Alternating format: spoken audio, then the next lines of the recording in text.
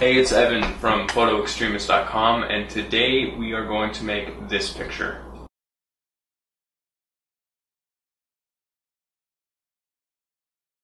Now basically this technique is where you have something in focus and then you have something in the background which is completely out of focus. This technique is known as Bokeh. People pronounce the word in different ways. Some people pronounce it Bokeh, some people pronounce it like Bokeh. So you can call it whatever you want. I call it Bokeh because that's what it sounds like to me. So I've found that there's two ways of getting this effect. We can either use a very long lens, like a 200mm lens, and we can have the background way out there. Or what we can do is use something like a 50mm lens, but just get really close up on the subject and also have the background just a few feet away from the actual subject. If you're doing it with a 50mm lens, you're going to want a 1.8 lens or 1.4 or 1.2, something like that. If you're using it with a long lens, like a 200mm lens, you're probably going to want f6.3 to down to like f2.8 or something like that. That should work fine. So let me show you my setup and show you everything behind the scenes. So those are Christmas lights in a doorway. And let me walk over there so you can just get a closer glimpse of that really quickly. So here they are. These are just regular lights that you can get at any store. They are just plugged in over there.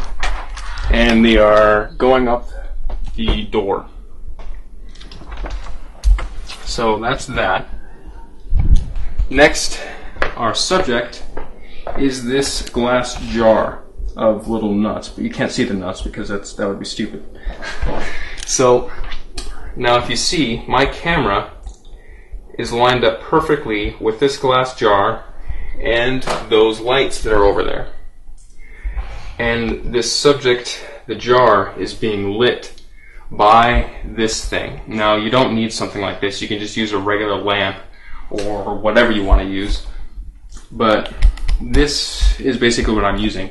The umbrella makes the lighting really soft when it hits the subject. And so that is my setup. Now I am using a 200mm lens, and my aperture is at 6.3 right now, and my shutter speed is at a 20th of a second. My white balance is at incandescent because we are using those yellow lights, and those are incandescent lights. My ISO is at 200. So with all those settings, the key setting is the aperture. Have the f number as low as it can go to get this effect. And then you want to focus, you want to make sure you focus on your jar over there.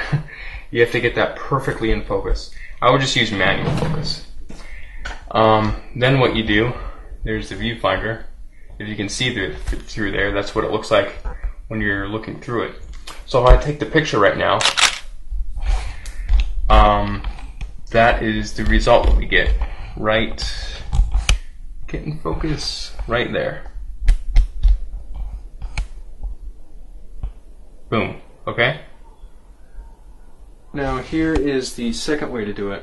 The second way to do it is to use a lens that it's a prime lens, so it's something like 50mm. It's not as extreme as 200. It's just a regular 50mm lens.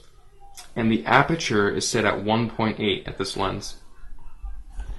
And if you really want to know, for the settings that I'm using, when I'm taking this shot, I'm using 1/60th of a second, aperture 1.8, incandescent lighting, and ISO 200. And to get this jar lit up, I'm just using this light right there, and then this light coming from the bathroom. So if I stand away, you can see the whole thing. So now, when we take the picture, First of all, let me show you in the viewfinder what it looks like. There you go. There, that's what it looks like in the viewfinder. So, but when we take the actual picture, that is what we get.